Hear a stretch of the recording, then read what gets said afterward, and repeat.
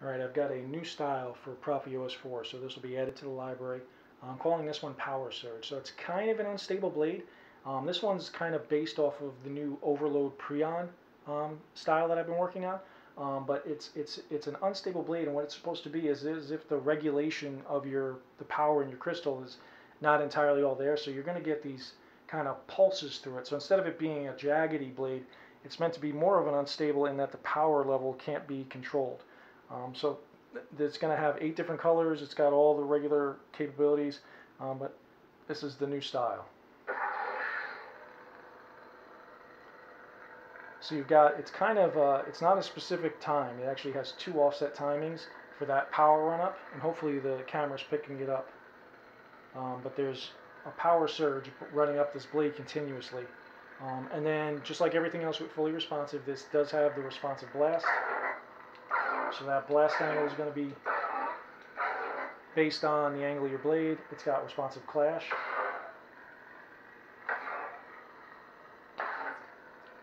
And then we do have the responsive lockup.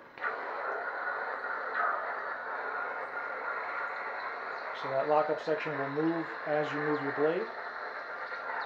And now with OS 4 we do have lightning block. And with lightning block you can turn your hilt to adjust the intensity level. And if you bring your blade upright, you'll actually focus that lightning towards the center of the blade. And then we've also got now melt, which is meant to be as if you're cutting through an object. And turning your hilt with melt will actually change the temperature from a red to an orange to a yellow to make it look like you're really heating up the material. And then we do have responsive drag, so the size of the drag area will actually change as you turn your hilt. You can reduce it or increase it. And then all of these styles, they do have the new ColorWheel variation. So you'll pick your default color, but you can do color change and go through any of the possible colors with this.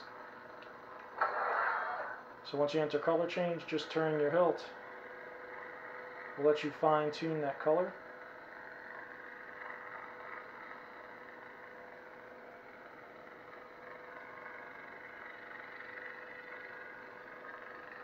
And then once you get to a color you like, you can lock it in. And it'll continue to have that power run up. So this is going to be called Power Surge. It's being added to the library. And then it'll also have all the customizations and enhancements possible. And actually I do have kind of 2 enhancements I want to show. So with the OS 4 library, one of the big new things is the ability to take these base blades and enhance them even further. So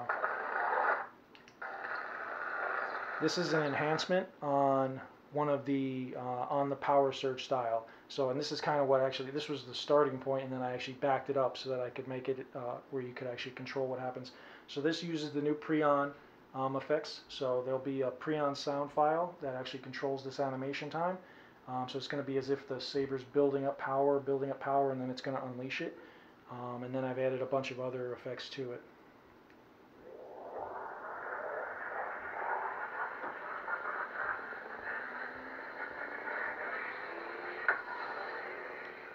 And then now this one has the sparking emitter.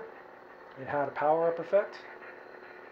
And then this one also has the run-up effect, so that power releases. So again, the preon effect is based on the length of time your preon wave file plays. So if you have no preon wave file, you actually won't get the animation. Or if you have a very short preon wave file, that animation won't finish out because your ignition will take over. So this is a preon file that Jesse Kirkbride actually made for me. It's 8,000 milliseconds to allow for that full animation.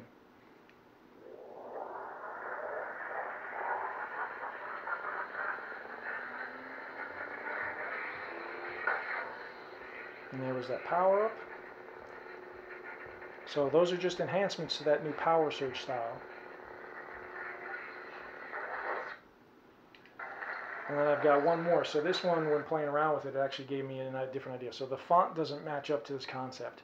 But for those of you who watch Harry Potter, this one, when I was doing my Silver Blade and I was playing with enhancements, it ended up looking to me like the Expecto Patronum.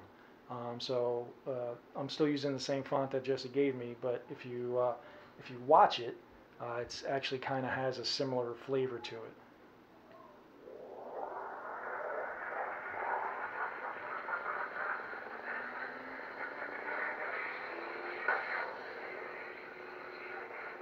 And then this one, because of that unstable power surge, it's got that kind of wave action that we had in the films for the Patronum spell. So some of you Harry Potter fans out there, if you got a font to match up with this, this to me would be kind of a cool take on the Expecto Patronum. And then it has a cooldown. So just lots more stuff coming for OS 4. Alpha testing's been going great, but I just wanted to kind of show this.